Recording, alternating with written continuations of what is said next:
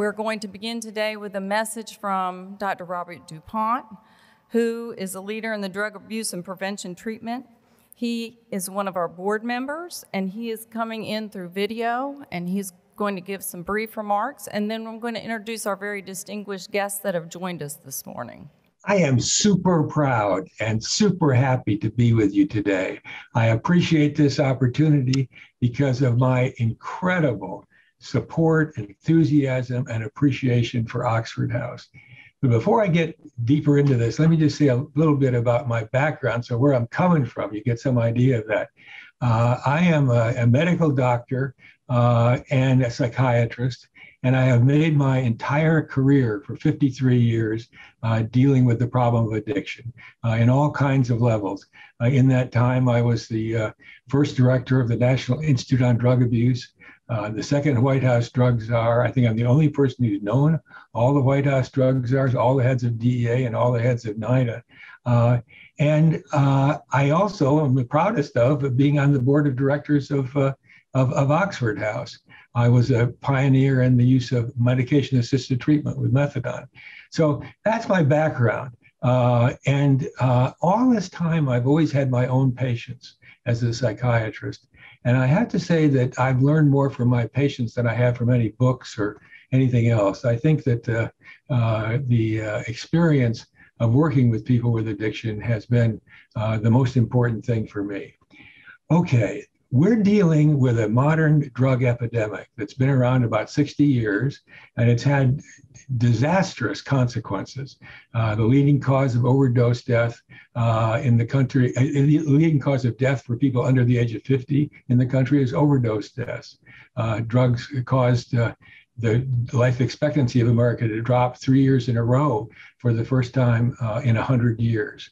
But the question that to me, the most important thing that's happened in my 53 years is the emergence of a 23 million strong recovery community.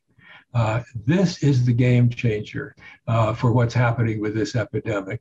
And it changes everything because of the experience of the people who are in recovery. How did they get there? What was their life like when they were using? What happened to get them to want to change? What's their life like now? Those stories are inspirational, and they're also educational. And that's what I want to talk with you about today. Now, some years ago, I got very interested in how good outcomes could be from treatment because relapse is so common, it's defined as part of the disease. And I had in my practice some doctors who were in recovery with a program called the Physicians' Health Programs, which is our state programs for physicians with addiction problems. And they really do make recovery the expected outcome. 90% of the people who get into those programs go into recovery and long-term recovery. And I was very interested in how they do that. What did they do to get those doctors to do this? And it had to do with a very strict program they have with random testing for that period of time. But the question comes up of what happens to them after they're finished with their 5 years of recovery management, and they go out on their own. And so I was involved, principal investigator in a study that looked at what happened at the end. And we asked these people, what was the doctors, what was the thing that made the biggest impression, the most positive impression for you? What helped you the most? And all the things that happened to you in that 5 years that you were in the PHP. And these doctors were unequivocal about that. The number one thing that had made a difference to them was the 12-step programs, AA and NA.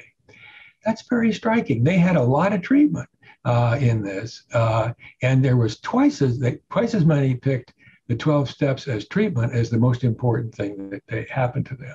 Okay, so that's the way of background. Now I'm going to talk a little bit about this Oxford House miracle that you all are part of, and I'm so proud to be part of with you. Paul Malloy was in a halfway house, and it lost its funding, and he had to do something else. And so what did he do, being the guy he is? He started his own halfway house with the people who were there with him. And that experience was the beginning of Oxford House 45 years ago.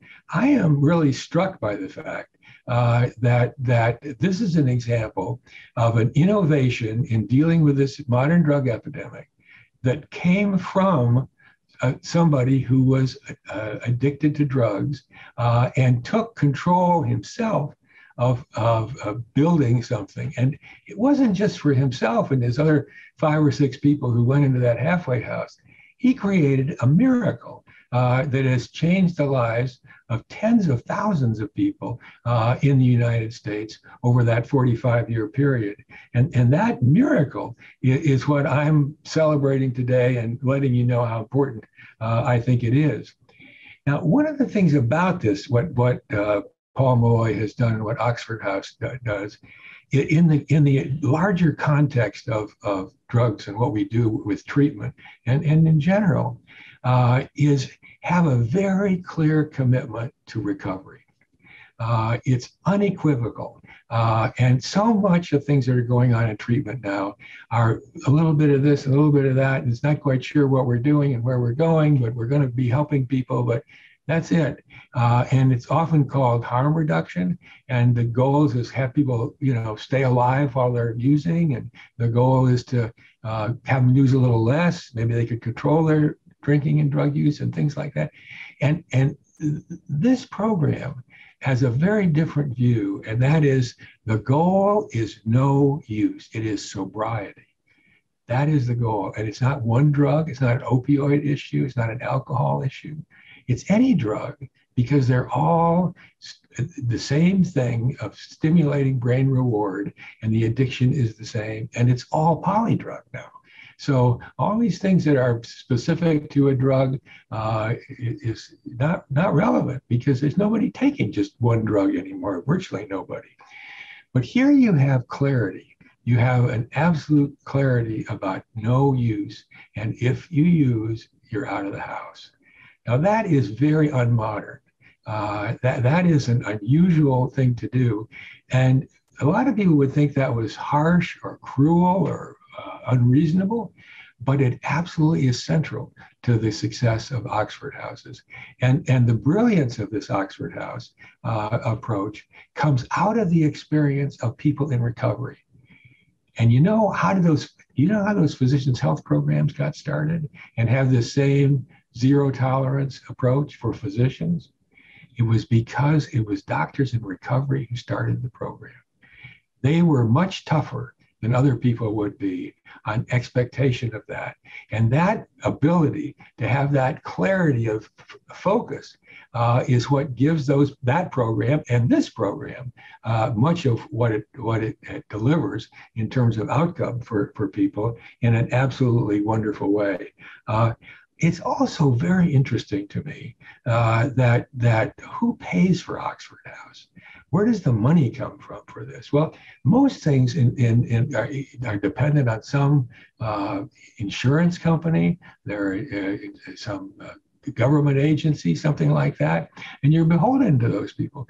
But this is different. This is paid for by the people themselves. You all pay for this and support it yourselves. And in the process, learn about management and getting along with people, and all kinds of things are benefited from this approach. But again, it is so completely different because it relies on the people with the problem to be able to make it happen. And it has that clarity of vision. And I think this is really important. It also is very striking to me that addiction is a teacher. It teaches the individual who has the addiction. It teaches the family. It teaches the community. It teaches doctors like me to work with people who have the problem with addiction. And that is really important to understand where that wisdom comes from, where the idea comes from. The reality is that Oxford House is unique. It's leading the whole country. It's a modern miracle, is the way I think about it. 49 states, 3,000 houses, 25,000 beds. It's changing the whole country and the way people think about addiction. And it's full of hope. It's full of inspiration that comes out of this. Paul Malloy didn't just have an idea 45 years ago. He made it happen. And he does it to this day. He is tenacious in building Oxford House. It's personal to him. Every single house, every single person in those houses is personal to him. I've never seen anything like it.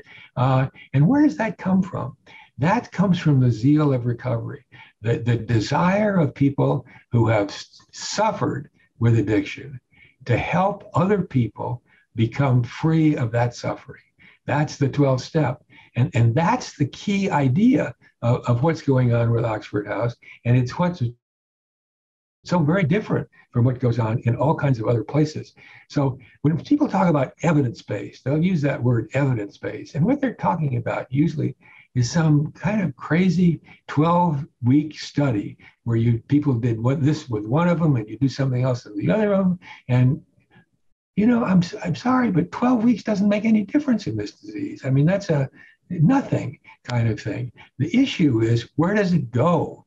What happens at the end of it?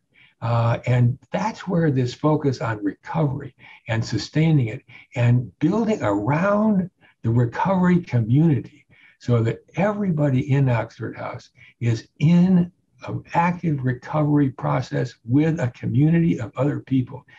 I don't know of any other disease like that. I don't know anything that's got that kind of power to it and kind of depth to it. One of the things that's interesting to me about this is the only disease where when you get well, you don't aspire to go back to where you were before, because recovery is so much better than where you were before. The person in recovery is a different person, not only from the person when he was using, but the person before he was using. And that's because of the education that comes from the wrestling with this existential monster of addiction and the hijacked brain that is part of it. And that wrestling, that is done together. It's not done just alone. It's done in a community of recovery. And that is the future for our country. You are the leaders in that. And I salute you for what you're doing. I want to do whatever I can to help you with this. When I say addiction is a teacher, I also want to emphasize that it's not a nice teacher. It's a cruel teacher. It's a tough teacher. It's an unforgiving teacher in there. And that makes it different from a lot of other things, but it makes the recovery all the more precious. So at this celebration of this incredible revolution that you are part of, first of all, I want to again, over and over again, say that in all my years in this field, I don't know anybody else who's done what Paul Malloy has done. So I salute Paul Malloy and what he's done in a very personal level. And to this day, he's my hero. And I look at the whole drug situation and problem in the country. And I also encourage you to speak up to other people that you know in your family and elsewhere about what you've learned in this to help them understand, because you are their teacher. Just like my patients were my teachers. I was in this field 20 years before I understood AA and NA, how important they were. You got to help the doctors out. You got to help all kinds of people out to understand what it is. And you do it with that story. What your life was like when you were using, what got you to think about stopping, and what your life is like now. What got you to stop is a really big deal, because a lot of people want to remove the thing that gets people to stop. They want to soften the blow. The blow is really important to get somebody to make that decision to change the direction of his life. So, in finale, thank you for who you are. Thank you for what you're doing. And please continue to lead this country as we deal with this incredible, painful, cruel epidemic that is changing our world. And you are the teachers and the leaders, and I am saluting every single one of you. Thank you.